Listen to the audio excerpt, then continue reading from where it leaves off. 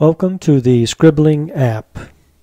This is an Obsidian based application, and it's used, a primary purpose of it is to be used for writing a novel, a short story, or whatever kind of writing that you may wish to do.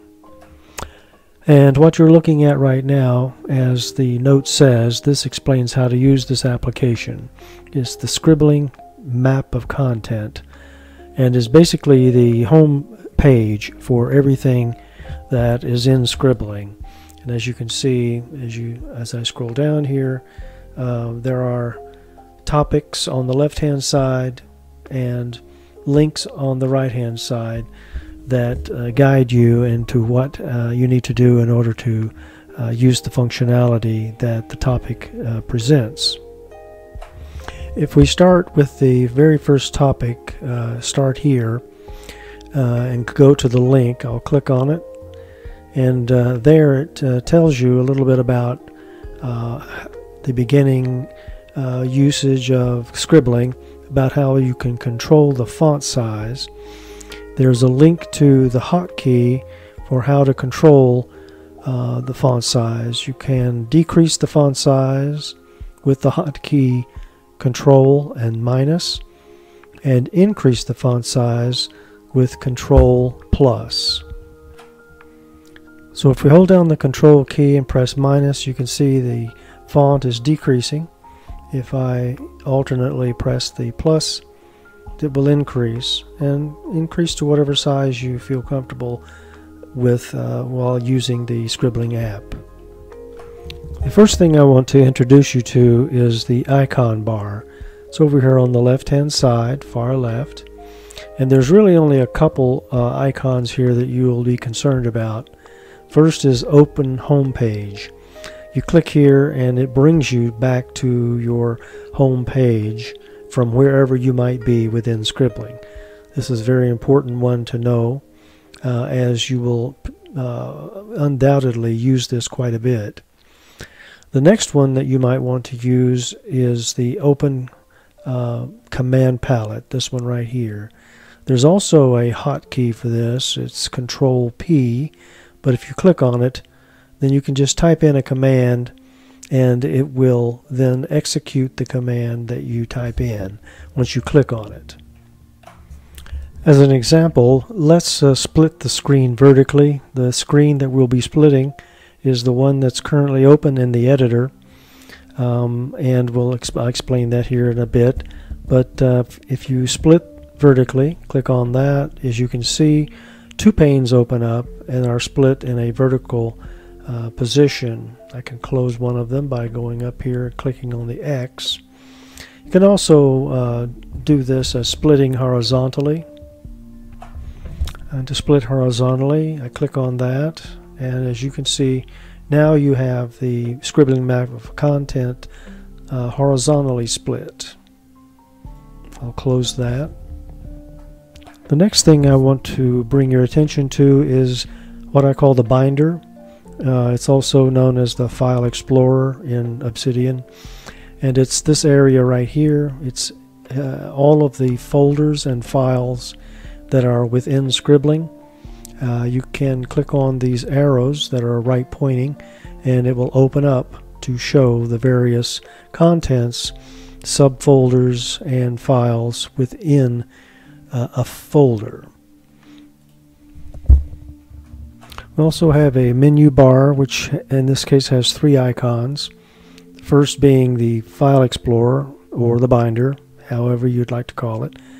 Then there's a search, which we'll talk about a little bit later, and the long form, which we'll also talk about a little bit later. There's an area, the main area, which is called the editor, and this is where all of your writing will be done. As you can see along the bottom, there is information about characters, number of words, how long it will take normally to read the page, any backlinks, any links that you may have made to a note, and the live preview, which is in reading or live preview mode, source mode. I'll talk about that here in a bit. But those also can be created. For example, here, your new note icon. Here's your new folder icon. And then here's a icon for changing the order of sort of the items that you're looking at in the binder. You really won't be using these in Scribbling, although you might find a need for them. The next thing I want to point out is prior to writing any thing like a novel or short story, if you are a plotter, someone who is not just writing by the seat of their pants, then there is an area here where there's a lot of information provided and tools for plotting the story. For example, there's the plot guide, or grid, excuse me, and there's one for each of the acts, Act 1, 2, and 3. Act 1, you can list here the scenes that are exposition, inciting incident, or the plot point 1. In Act 2, there's rising action, midpoint, and plot point 2. And as you know, there's a scene list because you can have more than one scene in each act and in each of the areas that are in that act. In plot, or Act 3 rather, there's the pre-climax, the climax, and the denouement, or the resolution. And there are scenes that are involved here. You can press Control E, which is what I just did, and it opens the note, in this case Act 3 plot grid, in edit mode, and it's here where you would enter the scenes, and then they would show up in the list. So you would just basically type over these, and it's a table that would then be presented. The next thing we'll look at are the plot outlines. So in the binder, click on Plot Outlines, and there are 7 of them. The first being the character-driven plot outline, detective noir plot outline, hero's journey plot outline, mystery crime thriller, romance plot, short story plot, and universal plot. Give an example looking at the character-driven plot. You get a PDF which you can expand and make it easier to read. If you want, you can even move this over or go up here and collapse it entirely so that you can get a much better view. Bring it up to all full screen. This is from the Novel Factory, and for each of the acts it gives you an outline of what that act should include for a character-driven plot outline, acts 1 through 3. The next thing we'll look at here is plotting guide, and in there is guidance on plotting. If you're unfamiliar with plotting, it will help you to understand how to plot a story. There's plotting a novel using Save the Cat. That takes you to a link which then takes you online, and in the Dabble Craft Your Story, it talks here about plotting the novel using Save the Cat, story beat, the 15 story beats, etc. Then there's story structure fundamentals. Same thing, takes you to Dabble, and you can read about it here. The 7 basic plot points.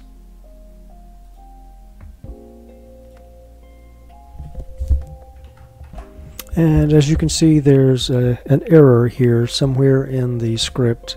So if I close this, we're going to find the error and fix it. You'll need to fix this on your copy. Let's go to open this note up with Control E to get into edit mode, and I see the problem. There's a bracket right here before the HTTPS. If you take that bracket out like that, then Control E to get back to the read mode, and click on it, and it will take you to the online 7 basic plot points in Dabble, and you can read about it there. Then there's the plot of a story, and here is a note which explains in some detail what the plot of a story is, as you can see. Then there's the 3-act structure. You can go online and on Dabble read the 3-act structure. It talks about that in significant detail. Finally, there's the plot outline templates, which basically nothing more than just links here, which when you hover over them will open up the PDF, as opposed to getting them from the binder itself. You can actually get them from the note.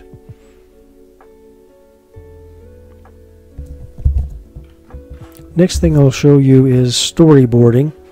If you're familiar with storyboarding, then this will not be anything that you haven't seen before, but Act 1, Act 2, and Act 3 each have their own storyboards, and in fact they have 2 kinds of storyboards. The first is a Kanban, or Kanban, however you like to pronounce it, and in here you can click on Add a Card, and you can basically put any text that you want in here, and which describes the outline of a story, or the events that take place in a story, or scenes in the story, however you want to set it up. And you can add additional columns here if you like by clicking on More Options, and then inserting a list after or before, and you can add more lists. But that's what the Kanbans are for. And the next thing is Excalidraw. Excalidraw is a little more complex.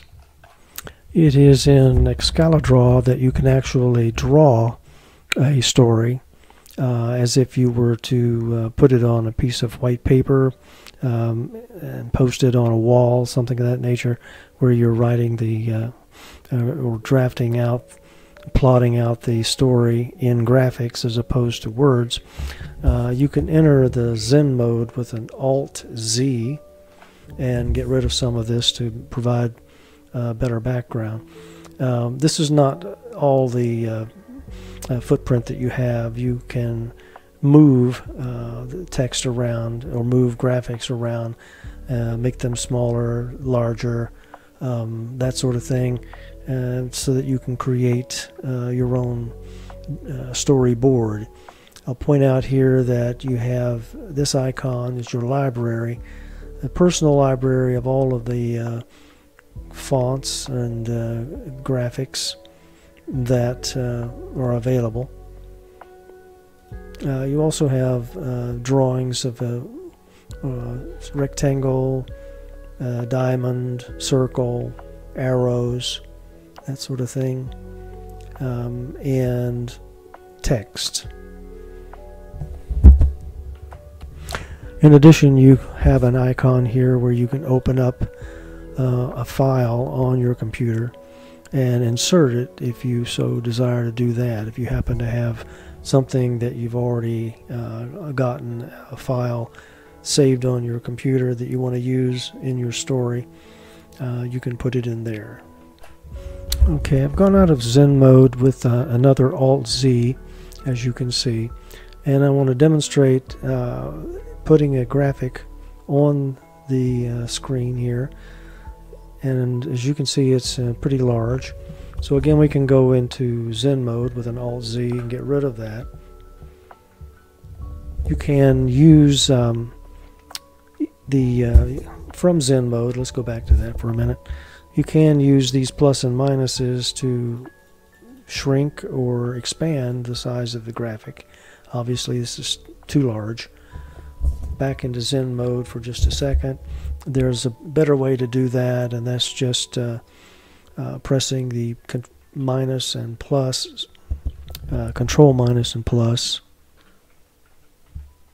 Control minus will shrink it down, control plus brings it back up. Let's get down here to show that you can move it around. You can hover over the graphic till you get the hand, and then you can rotate it if you want, or you can move it around by placing it somewhere in the middle and then moving it this way.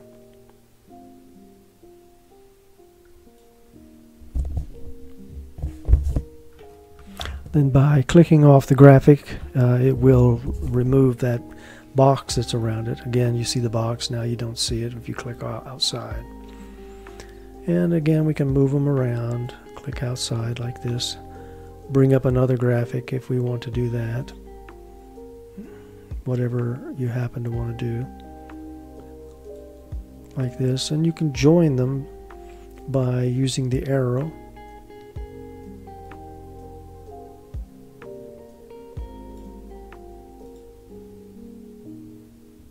So there's a lot you can do here, and it's just all up to your imagination. There is some guidance on how to use this Excalidraw. You go back to the open home page for just a moment and scroll down here to storyboarding guide. You click on this note and it will give you a little information about how to use the Kanban and where to go to learn more about the storyboard in Excalidraw format. Now I'm back on the Scribbling map of content, and I want to go to show you the manuscript. The manuscript folder, you click down and it will reveal here the front matter. Let's click on that. Here's where you're going to find the title page, a note for the epigraph if you have one, a preface if you have one, and the prologue.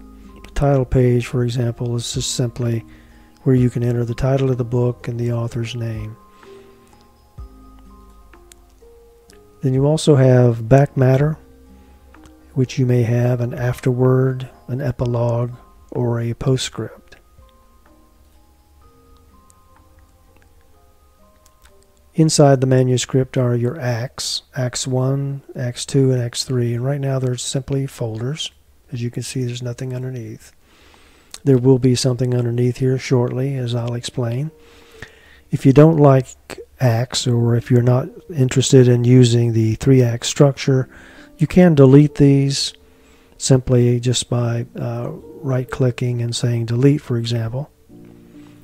And replace them with whatever you like. It could be, you may want to replace these with just nothing but chapters. But I will be showing you how to create chapters within each act, and how to create your characters, your scenes, and settings. That's the next thing that we'll do. One thing I forgot to mention that I will mention now before we get into creating chapters is the novel outline. You can create an outline for your novel. What you're looking at here is a sample outline, which is simply the outline of what I was going to discuss in this video. There is some important functionality here that's going to assist you greatly in creating an outline. For example, in here where I have intro to the home screen, I can click on this numeral 1, and as you can see up here, there is presented a sample outline and intro to the home screen. Those are basically links that take you back to where you were. And again, I can go here, and this is intro to the home screen, which is what we're looking at. As you get deeper into this, it will then expand these links, and it forms a hierarchy of links to your outline itself. So that's important to have if you need to move around in your outline. Another very important thing is, as you're typing your outline, as you notice, I click on this particular one, it's highlighted, the rest are grayed out. And that is the case with all of the text, by the way. What you're working on at the moment will be highlighted, the rest will be sort of grayed to where it won't show up as well. And that helps you to focus on what you're writing at the moment. But if you go to the end of the line and press the Enter key, as you can see, it opens up and renumbers the elements in your outline for you automatically. We can go back with a backspace. If you needed to move around, say you wanted to move this show the icon bar down at the bottom, it's very easy to do. And that's done with Control Shift and the up or down arrows.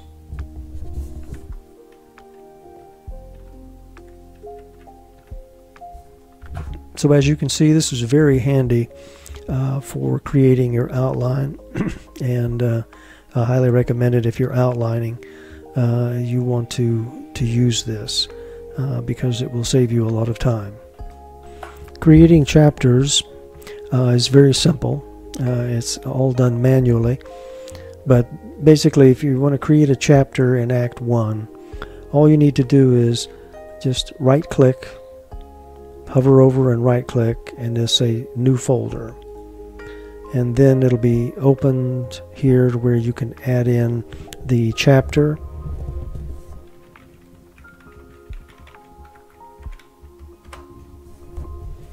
And now you've added Chapter 1 to Act 1. In the Scribbling map of content, you will notice that there is a chapter guide for creating and naming chapters. If you go there, it does give you information about how to create the chapter and how to mark the chapter as a long-form project. That's a little detailed, and you need to read about that. But what the long-form project does is it controls the insertion of drafts. You may have multiple drafts of a chapter, for example, and by creating a long-form project, you can automatically create drafts and track those drafts. And I'll show you a little bit about that later on. But there are some notes in here. You do not want to delete a chapter while it is in the long-form project. You have to unmark it before you can delete it. Not doing that can mess up with the data in the index, so you got to remember to do that. There is a link here where you can read about the plugin itself if you want to know more about it, and also a YouTube video you can watch that demonstrates the use of the long form project. So now that we have a chapter, we want to mark it as a long form project. To do that, you simply hover over the chapter, right click, and select Mark as a long form project. This Add a Long Form Project dialog box will come up. The index for this chapter will be under Index, and the drafts will be in a Drafts folder underneath the chapter, and that's where you'll have Draft 1, Draft 2, Draft 3, however many drafts. So you want to click on Add a Long Form, or Add to Long Form, and now it's automatically created for you a Drafts folder, and underneath that a Draft 1 folder, which is empty, and an index. Word of caution here, you do not want to mess with this index. Leave it alone. Don't touch it. If you edit this manually, you can totally screw up this structure here, and it won't work properly. Another side note here is that you don't need to use chapter followed by a number. You can use whatever you want. You can use a text for the chapter name. However, as explained in the creating and naming chapters, you'll want to have a numeral at the beginning, even though if you're using text, because you want to use, want to keep rather, the chronology of it. If you don't do that, then it's going to sort by the alphabet, and that may not be how the chapters would appear in the Acts. Now I'm going to demonstrate how to create a character, and that is basically from the character index here. We'll click on that in a minute. But there's a note on how to create and view your characters. This is something you'll want to read through. Let's go back here, and down here also is a character guide, and it explains all about characters. Click on that for just a moment. And here you'll find the character types: protagonist, antagonist, a static character, something about character traits, links to the internet for various things such as examples of traits, 14 common character archetypes, how to create characters that your readers will simp for. Talks about the character arc, and then some pre-writing information. So now if we go to back to the home page, to the character index, just click on that. You're presented with a what's called a data view, and there's nothing in there at the moment, and a button here for new character. So we'll click on new character, and here's where we'll add the character. So typing in, let's add the character Mrs. Darcy, and click on the OK button. Now it wants to know what the type is. So we'll type in protagonist and click the OK. Then we want to know what type of archetype Ms. Darcy is. And we'll just use hero for lack of anything better at the moment. Hero as the archetype, and click OK. And what is presented is a note that's created. That note will then give you the metadata and character traits. You can fill this information in, and this will create one note for every character that is in your story. It is in your story notes, as you can see over here, story notes. If we click this down and then unfold the characters, we have a character list now that contains Miss Darcy. And if we go to look at the guide itself, not the guide but the index, then you can see now Miss Darcy, protagonist, archetype hero, is in the data view, and there's also a link to that character, so that if you're looking at your character index at your various characters and want to go to one of them, you can just simply click on it like this. The next thing we would want to do perhaps is to create a setting that the character is in, and here we have the world building index is where that is done, and there's a note also for how to create and view your settings, so you would want to read that. We'll go back, go to the world building index. Similar to how you create your characters, there's a button for new setting, and there's a data view that shows you the setting, the time frame, and then a link to the setting. So let's click on new setting. Here we're going to add a setting as England, and then we'll click OK. And now it's asking you, when is this setting? We'll say mid-1800s, and then we'll click the OK button. Then it presents a note which is labeled or titled England with metadata, and the setting, description, and narrative. Here's where you would write a little bit about the setting to describe what it is. If you go back to your open home page, And to the world building index, you'll see that it's created a line England mid-1800s, and then a link to that note that was created that describes your setting in detail. Now I want to demonstrate creating a scene. If you go to your content, map of content, you'll see this scene index similar to your setting and characters, and then a note here on how to create and view your scenes. You'll want to read this. Very important information concerning scenes. It tells you how to do what I'm about to show you. So let's go back and create a scene. Click on this and we see a new scene, and an add scene dialog box appears. And for purposes of demonstration, I'm going to say the scene is Mrs. Darcy is surprised. We'll click the OK button, and now we're going to list the characters that would be in that scene. You can list one character or multiple characters, but just separate the characters with commas. For the purposes of this demonstration, I'll have two characters, Mrs. Darcy and Mr. Bennett.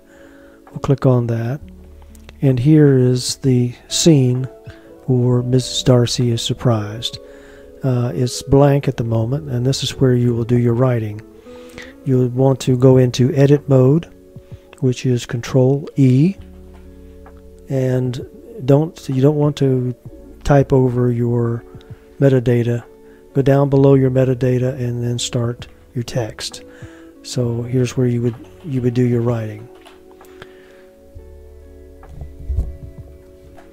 You can either write your scene now, as I started to show just here, but what I'm going to tell you is you probably will want to move your scene up to the chapter that the scene appears in, and not only that, the draft in which the chapter has been written, the scene has been written for that chapter. And if you scroll down in the binder, down here in your story notes, you'll see there's scenes. You unfold that, and the one that you are working on now, Mrs. Darcy is surprised, is here. It is this scene under New Scenes that you will want to move into the draft folder. A way to do this is to open the command palette. The command palette is Control and the letter P, and there you see the command palette. But this is not the way in which we will do this. There is a better way, which I will now demonstrate. What you want to do is go down to the New Scenes folder to where Miss Darcy is surprised, and highlight it by placing or hovering over it, and press Alt-M for move, and that is the hotkey that then opens the command palette. You will type in draft 1, and that should bring up the folder that you want to move that scene to. And you can see by just typing in the word draft alone, what you want to do is click on this right here, which is the draft 1 of chapter 1. So we click on that, and then we see that the under the new scenes is now empty, because that scene has been moved up here under draft 1. So now we have Miss Darcy is surprised here. Now you can click into the note in edit mode and continue writing that note, or in this case it's a scene in chapter 1. This process is repeated for each scene in chapter 1 of Act 1.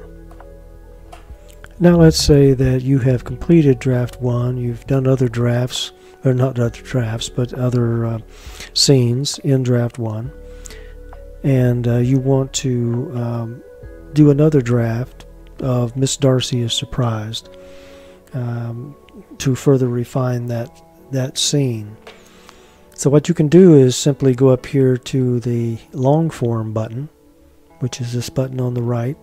Click on it, and you'll see here in the chapter 1 This is all we've got is one chapter so far, and only one draft within that chapter. If you had more, you could then change these. On the Scenes tab, you see Miss Darcy is surprised.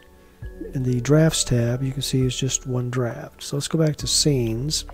Miss Darcy is surprised. If you wanted to look at it, then you can go here, just click on this and it will take you there. And then you could go into edit mode. Let's go back here to read mode for a minute. And now we want to create another draft of this particular scene. You can go here and click into New Draft. Type in Draft 2. And a dialog box shows there's either an empty draft or a copy of Draft 1. And typically you would use copy of Draft 1 because you want to refine the draft that you have already written. And as it says here, Draft 2 will start as a copy of Draft 1. We go back, click in here, and hit the Enter key. And now we have two drafts. Two drafts of this particular scene. Miss Darcy is surprised. We can go back to look at the binder again. And now you can see there's another draft folder, Draft 2. And under it is a copy of Miss Darcy is surprised.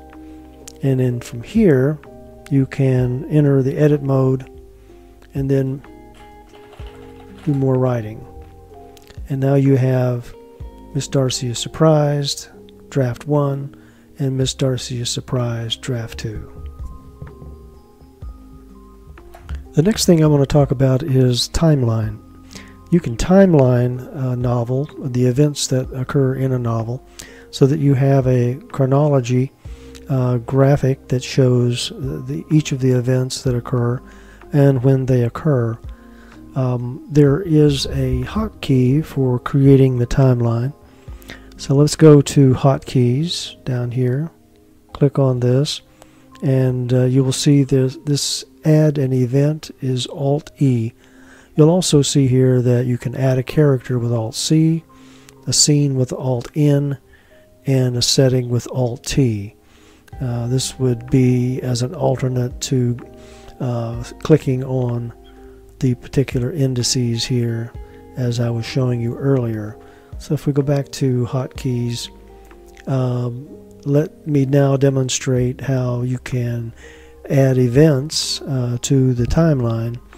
I will not be adding them for any particular novel. I will just be demonstrating events that I will create on the fly here.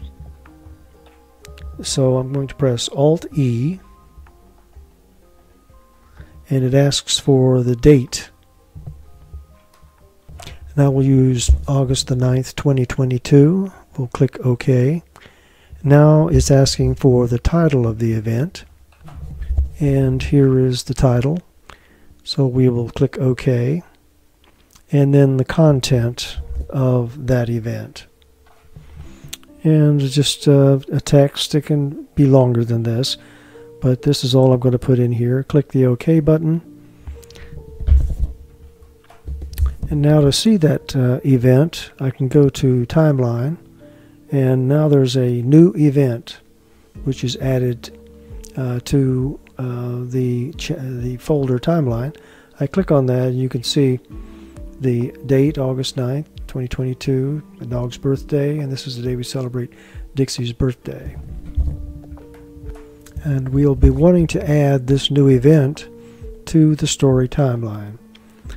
As the text in the Scribbling map of content under events timelines explains, you do this by right-clicking on the new event file and merging the entire file with is what you select. Then you select the timeline, story timeline, and it will be added. So now I will go to new timeline, right click, merge entire file with, and we'll want to put in here story timeline, which is this one right here. And now the story timeline contains this event, and the new time event rather has disappeared because it's now merged with the story timeline. I will now add another event to this timeline to demonstrate what it'll look like when you have multiple events. Something to keep in mind, and the note, the guide that I gave with this does explain that you do not want to have this story timeline open in the editor when you merge a file to it, because that will corrupt the story timeline. So let's do that now. So again, to create another event, we'll use the hotkey Alt-E, asking for a date. And here the date is September 12th, 2022. Click OK. And now the title happens to be my birthday, so I'm going to click OK. And now for the content. Simply, this is the day my birthday is celebrated. We'll click OK. And a new note is created. We click on that new note, and there it is. Now we will want to merge it with story timeline again by right-clicking, merge entire file with, and we will want the timeline, story timeline, which is this up here. Click that, and as you can see, it pops in, and it's in chronological order because that's the way I entered it. If you find that an event is not in chronological order and that's how you want your events to appear, which makes sense, then the note that I provided does give you guidance on how to move those around. Now, something that I have not mentioned to this point is refactored text. And you can see that refactored text is in the binder here, and currently there's nothing there. So what's up with this? And what is refactored text? Well, let's say that there is something, a paragraph, a couple lines, whatever, that you've written and you want to use that again or move it around. And the way to do that is there's a way which is very, very nice. A new note is created for the text that you refactor. To do this, and it is explained in the method or map of content, is that you first enter editing mode. I'm in editing mode, and say it's this chapter here, or excuse me, it's this paragraph here that you want to refactor. So what you would do is highlight that paragraph as such. Press Control, Shift, and C to clip it. And now you're going to type the name that you're going to use for the refactored note. I'm just going to call it My Refactored Note. And as you can see there, it says Enter to Create. So we press the Enter key. And what it does is it creates another note called My Refactored Note. It's the paragraph that you clipped out. And it resides under the refactored text folder. So there it is. So at any time you want to go back to it, you could be here and go back to that note. It's there.